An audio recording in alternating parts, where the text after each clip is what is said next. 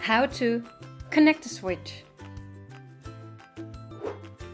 We have a switch, a motor, a battery case, 2 batteries, stripping pliers and cutting pliers.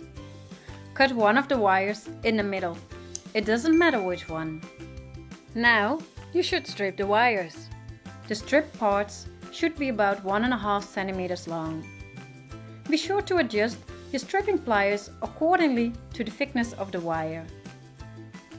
Take one end of the wire. Pull the metal part through the loop of the switch and fold and twist it tightly around it.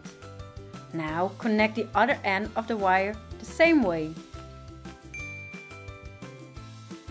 In this example, we connect the switch to a motor.